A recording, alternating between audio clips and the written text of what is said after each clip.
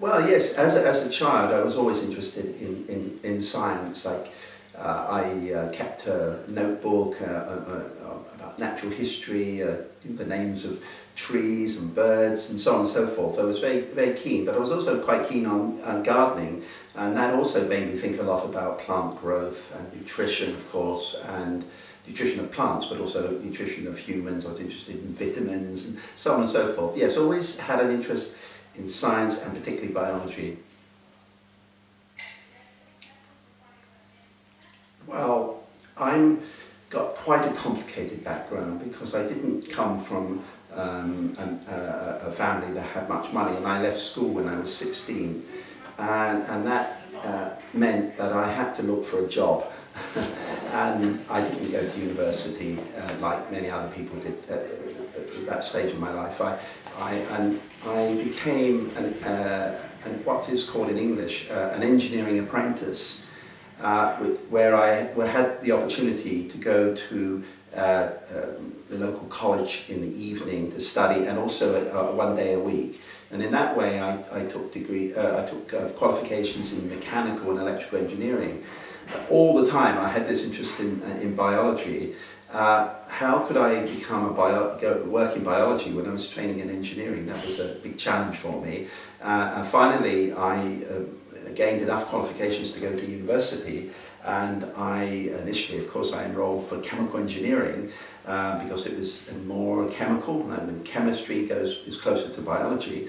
Then when I was at university, I was lucky enough to be able to switch from chemical engineering to chemistry, and that was important because chemistry is much closer, obviously, to biology than was the engineering studies I was doing. So I graduated in chemistry, and once I graduated in chemistry, that's with my bachelor's degree, I had the opportunity through a special fellowship to take a master's degree in biophysics. So this was my way into biology. So I took this degree in biophysics. Then I took a PhD where my project was totally biological, and again that PhD was in biophysics.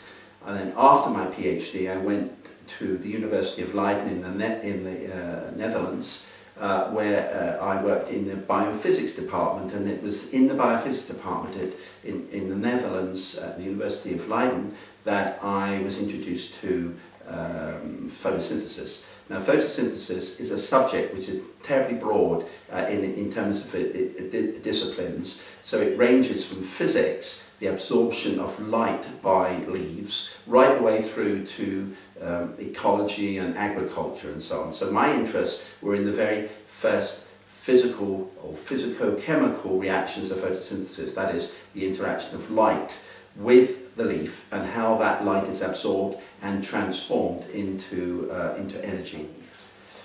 You see, now we're talking about me as a postdoc in Holland, in the Netherlands, which was in 1967. Our understanding of photosynthesis in 1967 was very limited. Although there have been outstanding scientists working in the area, it was still very limited of the details of the molecular processes.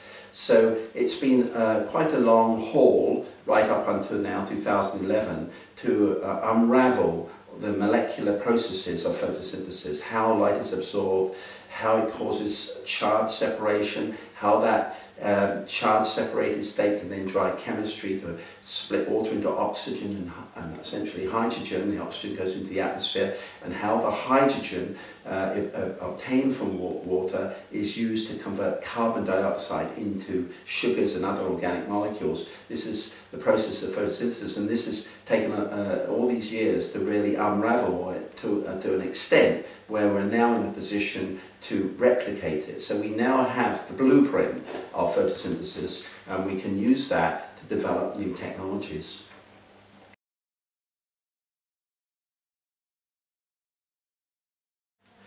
Oh, that's without a doubt. It's funny when you're a scientist you do experiments and you get very excited by your experiments, especially if you feel you make a significant contribution. So if you look through my career, then there were periods when, or times when I did an experiment and we had new results and they were very significant in their time.